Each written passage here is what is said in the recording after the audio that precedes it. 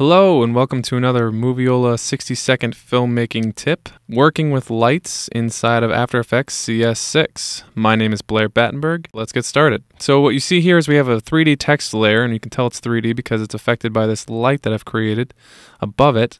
And what we're going to do is we're going to animate it across the face of this Moviola, giving it kind of a nice shimmer look. So what you're first going to do is you're going to select the light layer and you're going to bring up the position by hitting P. And you're going to see that it's already has the stopwatch on it, which means the keyframes have already begun to be made. So what you want to do is you have the keyframe on the first frame there of the composition, then you bring it to the middle. And what you do is you bring it across the x-axis, or whichever way you want to bring it, it doesn't really matter. That automatically sets another keyframe right there. What you want to do after that is you want to bring it all the way to the end, and then you want to set where you want the light to end up.